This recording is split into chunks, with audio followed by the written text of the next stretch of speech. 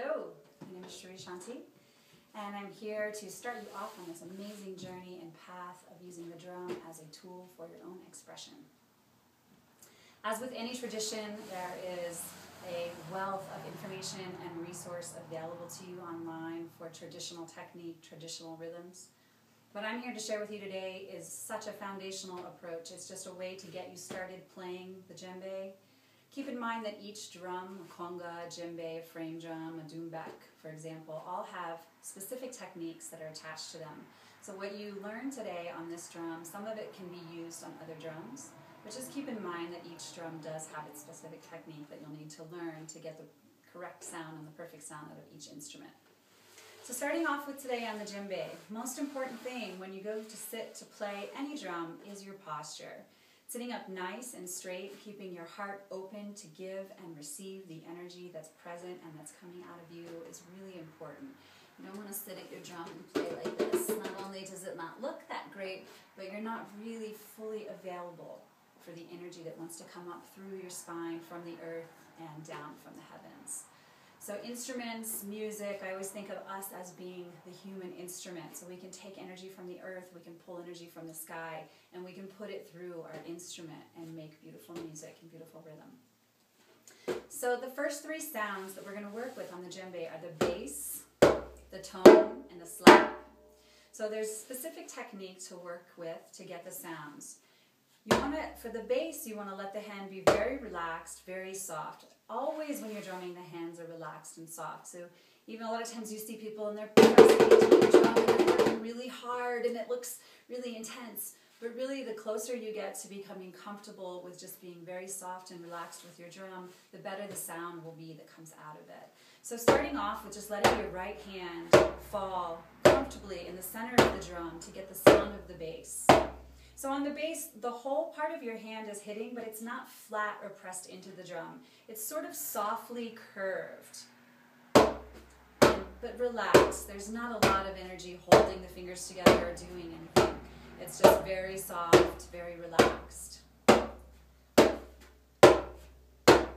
Bass, bass, bass, bass. And you'll notice that my hands aren't going very far away from the drum. So sometimes I have students that'll go and put their hand down here between each hip.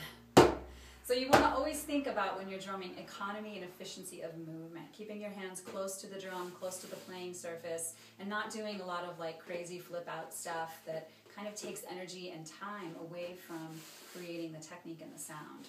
So letting the hand be really relaxed and fall just comfortably as if a hinge is here, right here at your elbow, just using that hinge to kind of bring the gravity down. The next sound that we're going to work on is the tone. The tone is made with the fleshy part of the fingers.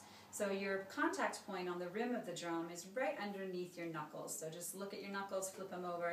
Right there is where you want to feel the rim of the drum. So you don't want to be back here. You don't want to be up here for the tone. It's right there. So just letting your hands form a pie shape on the drum, making your thumbs come just off the surface of the drum is a good way to feel that contact point. So we're going to use the right hand and the left hand. And again, the hands are soft and relaxed. The fingers are together, but not pressed together. So you're not putting a lot of energy in your hands. The hands aren't stiff. They're very soft, very relaxed. But the fingers are more together than apart.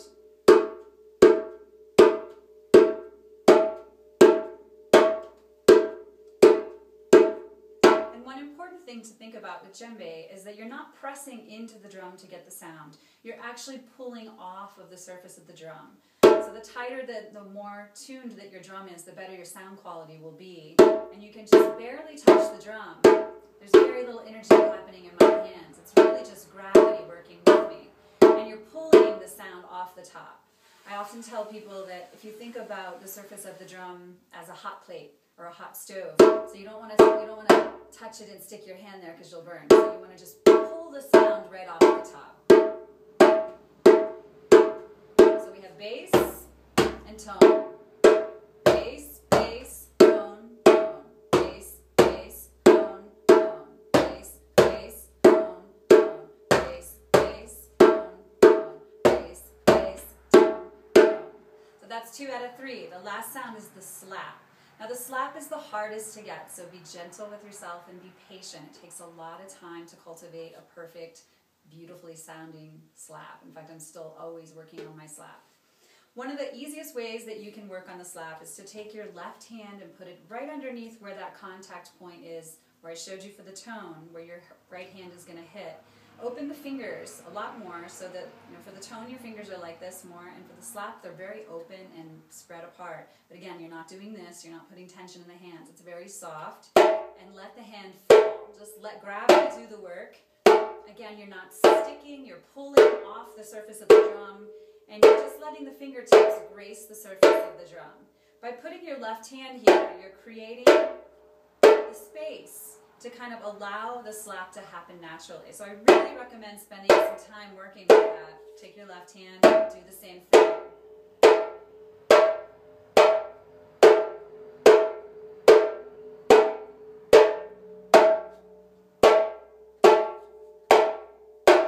And eventually you'll start to feel where the contact point is for the slap. The contact point for the slap is more on the fingertips. It's very little contact here on the fleshy parts of the fingers. Now again, for different drums you'll have a different technique. For a conga, it's a completely different slap.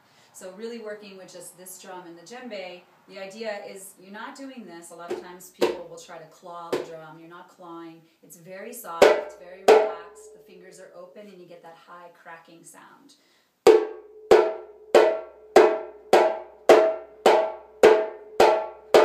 So we're going to work on your first exercise, and this is the culmination of the first lesson. This is a great exercise to work on forever and ever, just to work on your basic sounds, bass, tone, and slap.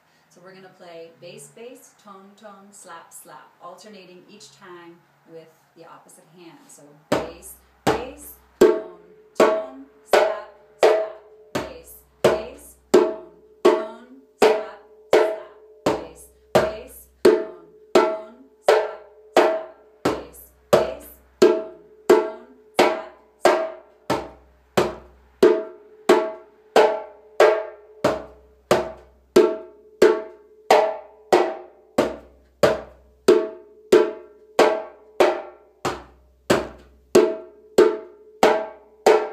And then using that exercise as just a way to build endurance, to build your technique, to create your sounds.